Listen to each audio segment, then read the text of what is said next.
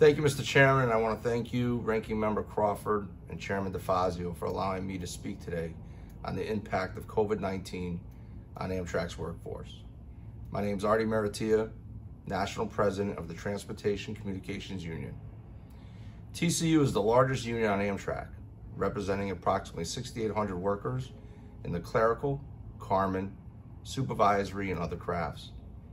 I'm here on behalf of Amtrak workers to urge Congress and President Trump to act now to preserve our nation's railroad, protect Amtrak workers from getting furloughed, and reauthorize the extension and expansion of RUI benefits so that thousands of railroaders continue to put food on the table.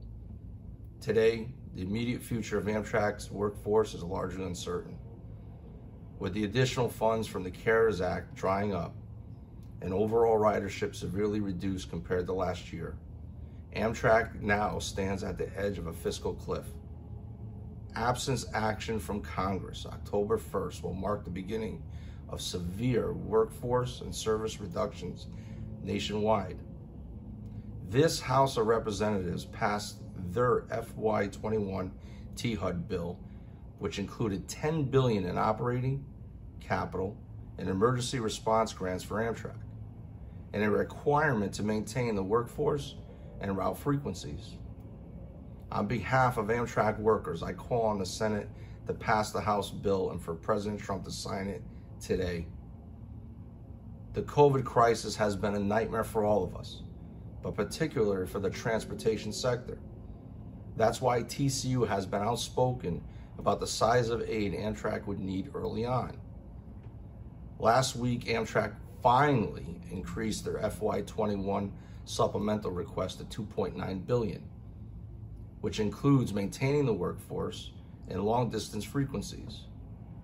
Unfortunately, they also began issuing furlough notices to all their crafts in the event Congress doesn't provide adequate funding. And just to be clear, if Amtrak receives no supplemental funding on October 1st, the damage will be catastrophic. According to Amtrak, service cuts would be severe, and furloughs would amount to approximately 60% of the workforce. These are the same frontline transportation workers that have been coming in to work day after day during the pandemic, at great risk to themselves and their families. Many have contracted the virus. Some have died. You can understand my frustration and why Amtrak workers are so scared for their future. While many Americans have had the luxury of working from home, these Amtrak workers have been putting their lives on the line to keep our fragile economy moving. Our people have sacrificed, and now they're faced with losing their jobs come October 1st. These people need action, and they need it now. Unfortunately, if Amtrak workers are indeed furloughed, the CARES Act expansion of railroad unemployment insurance has already expired. So these thousands of railroaders will be immediately thrown into a system that's already under immense pressure. President Trump's memo addressing unemployment insurance attempts to provide a $300 expanded benefit for regular state-based unemployment insurance. Unfortunately, President Trump's memo does nothing for railroaders, as it fails to include them in the expanded benefit. It doesn't even mention railroad unemployment insurance. And to make matters worse, unlike every other unemployment insurance program in the country, railroad unemployment is unique, since it is the only one subject to budget sequestration. This means that not only will furlough railroaders not receive the expanded benefits, but the regular RUI checks will be reduced by 6%. This is unfair, and Congress should fix this today.